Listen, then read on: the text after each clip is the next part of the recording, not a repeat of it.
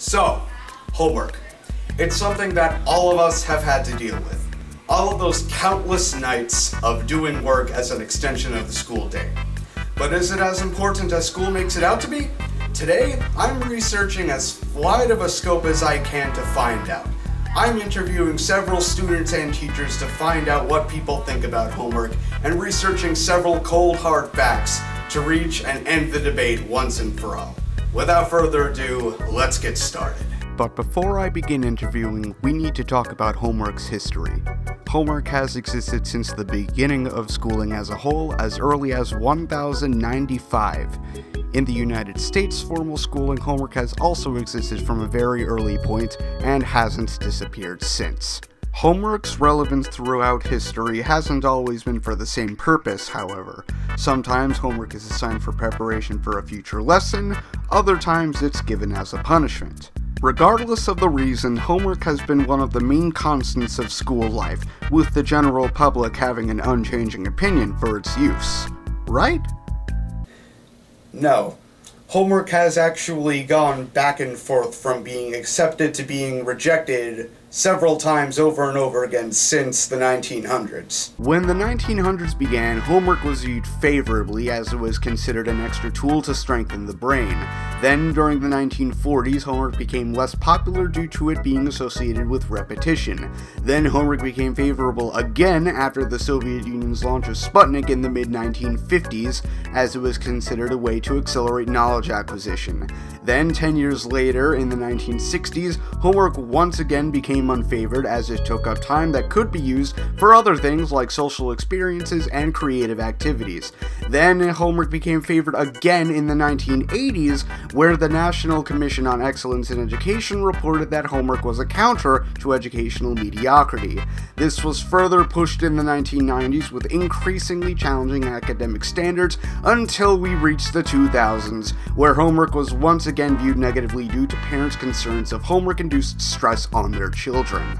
So with that out of the way, it's time to get into the interviews. With all the people that I interviewed, I asked for their opinions on homework first, and this is what they said. Homework is like the devil in me. I think it's lame. No. I wouldn't necessarily say I like homework, but I definitely don't. I understand where the teachers are coming from, giving it. I mean, I don't mind homework too much as long as it doesn't really take away a ton of my free time. Some of it I like, it's really easy. Others it's like really hard.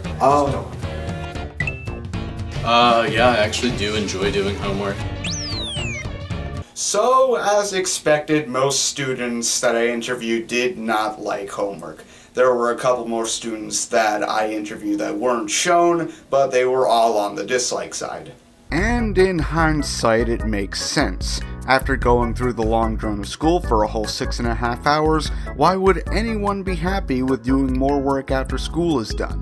While homework has been suggested to help increase academic achievement among other benefits, the positives are heavily countered by the very real burnout and stress that can result from homework being too difficult or too much. Speaking of too much, I also asked students how much homework they got every night, and this is what they had to say about that. 40 minutes of homework. 25, 30. 2 hours. 2 to 3 hours. An hour of homework per night? Probably about an hour. 2 hours per night. 2 hours worth of homework at least. Same. So there isn't a definitive amount of homework that students get per night, and that's to be expected. The amount that students get can vary by large amounts depending on the level of the classes they take, what types of classes they take as a whole, and the types of homework given.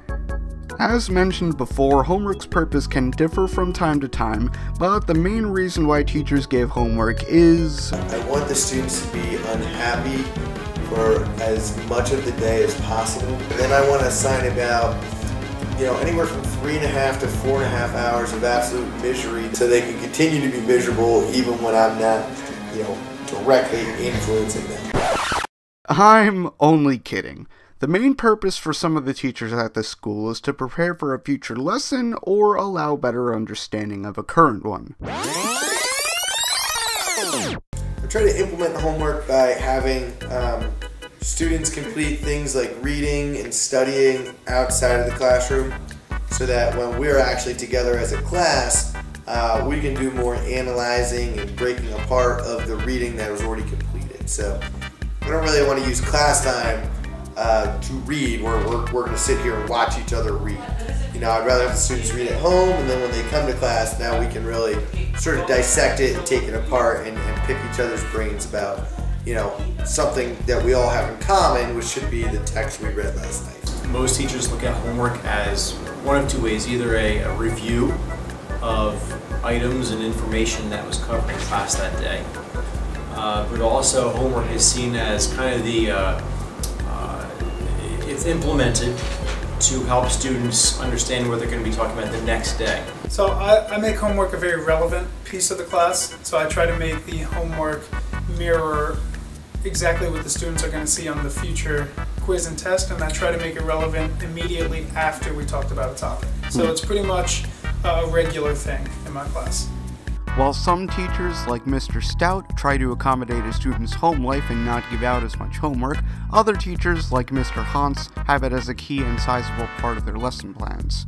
It's always been my belief that a student has to prioritize. Family comes first. You know, many kids have jobs now, especially now that I'm juniors and seniors. They have sports, and there's a plethora of other activities that we expect kids to be involved in order to be a well-rounded student. That doesn't leave a whole lot of time for homework after school.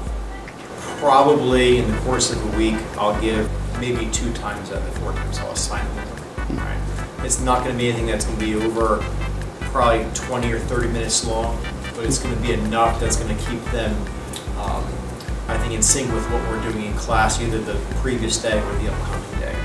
I would say my target is based upon the level of the class. So the honors classes, I try to target anywhere from like 15 to 30 minutes of chemistry each night.